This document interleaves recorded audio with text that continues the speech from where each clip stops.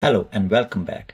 In today's data-driven world, integrating various data sources is crucial for efficient decision-making and workflow optimization. This video delves into the innovative process of extracting data from emails and posting it directly to Dataverse using advanced AI technology. We will explore how AI can be leveraged to automate the extraction of key information from emails, reducing manual effort and minimizing error. By the end of this video, you will understand the step-by-step process, the tools involved, and the significant benefits of integrating AI with Dataverse, transforming how businesses manage and utilize their email data.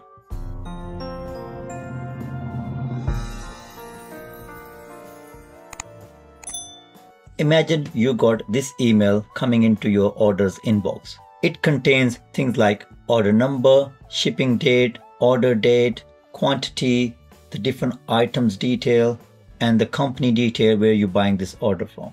If you want to automate this information into a Dataverse table, you can use the Power Automate AI features to automatically pull this data out of the email and push it to the Dataverse table. So let's go ahead and create the Power Automate flow. I will navigate to make.powerautomate.com. From the left-hand menu, you will click on Create. I will create an automated cloud flow. We want this flow to be triggered as soon as an email arrived in that orders inbox. For now, I will use my own personal inbox. So I will click on automated cloud flow. I will give this flow a name. I will just call it process orders data. And the trigger for that flow will be when an email arrives. We can use the version 3 when a new email arrives. And then I will click on create. If I select on this trigger, by default, it is connected to this email address, but by all means, you can click on change connection and change it to a specific email address where you are receiving these orders. Next, I will create an action. I will click on plus sign, add an action. We will need an AI action. From the AI builder, if I click on see more, I will see all the actions available from the AI.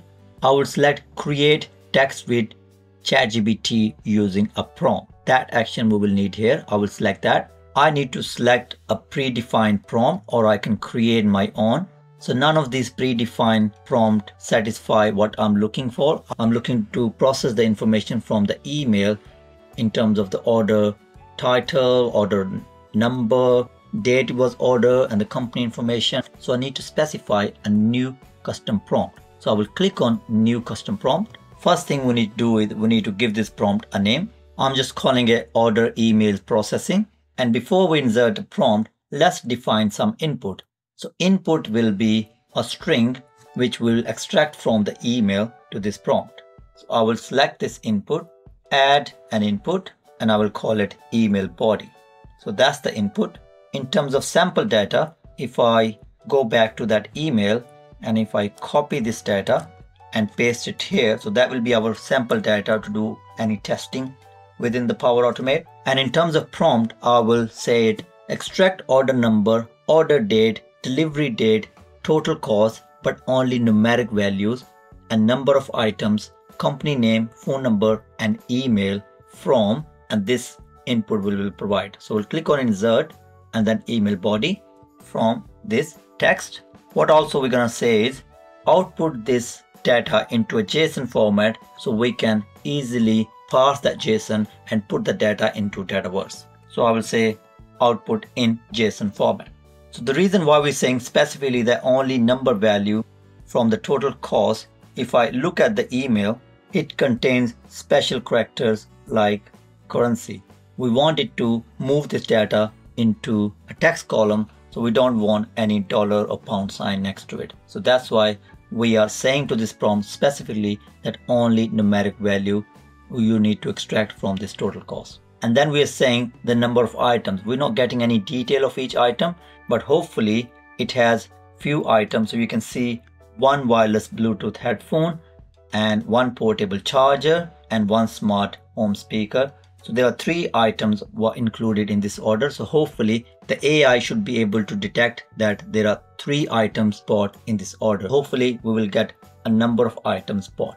If I click on test prompt now, we have provided a sample data already.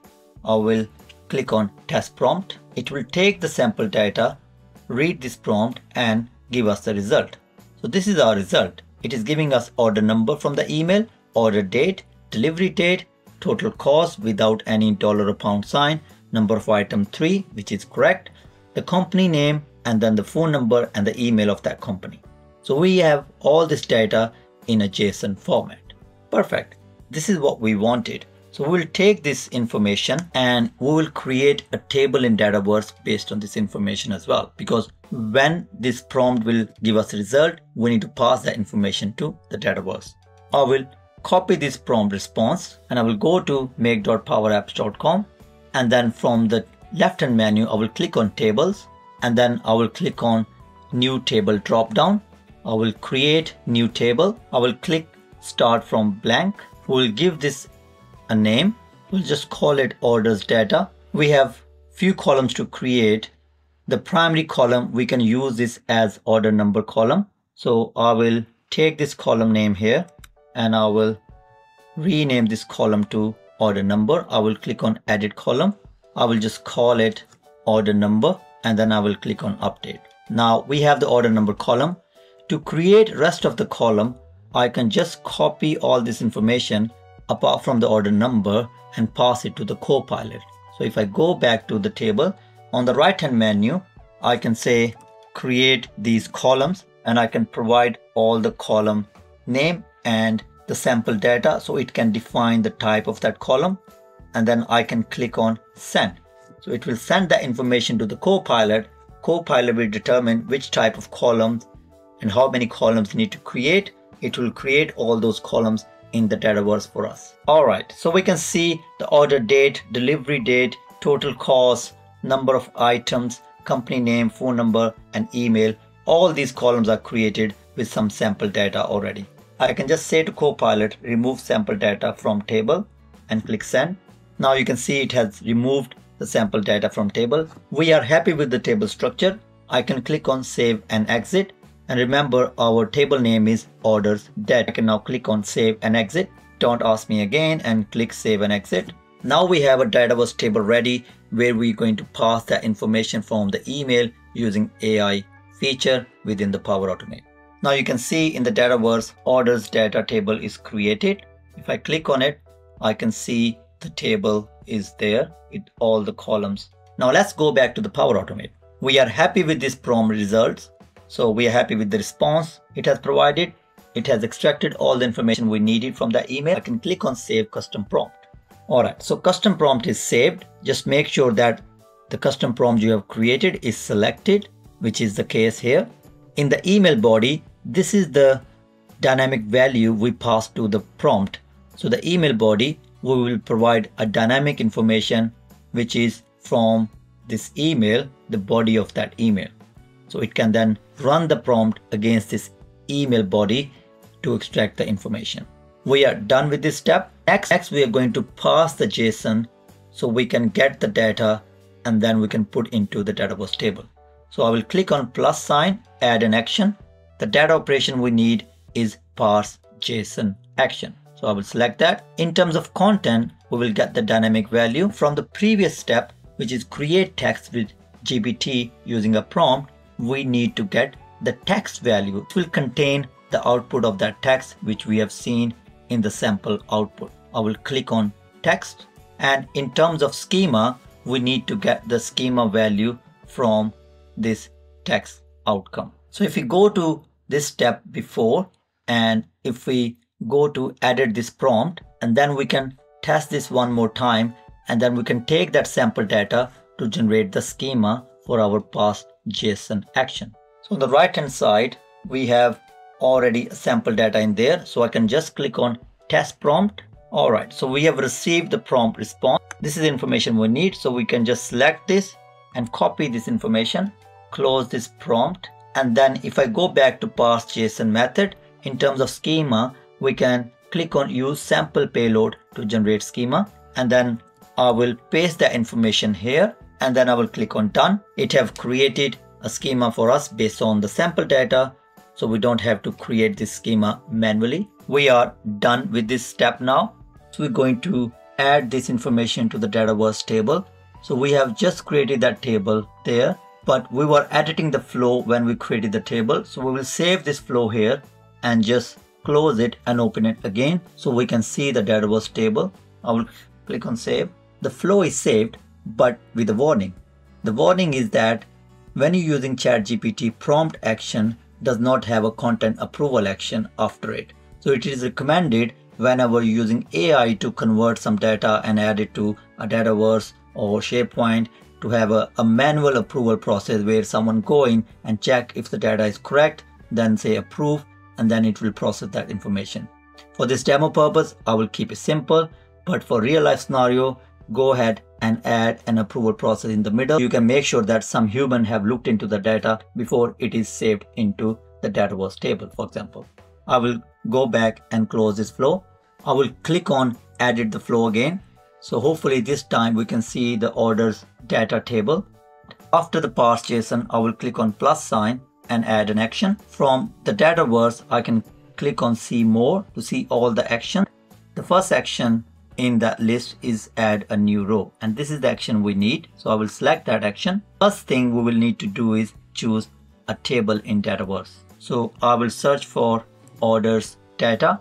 We can see orders data table here, and then next we need to provide order number. I can click on this dynamic property and you can see the parse JSON have all the information extracted now.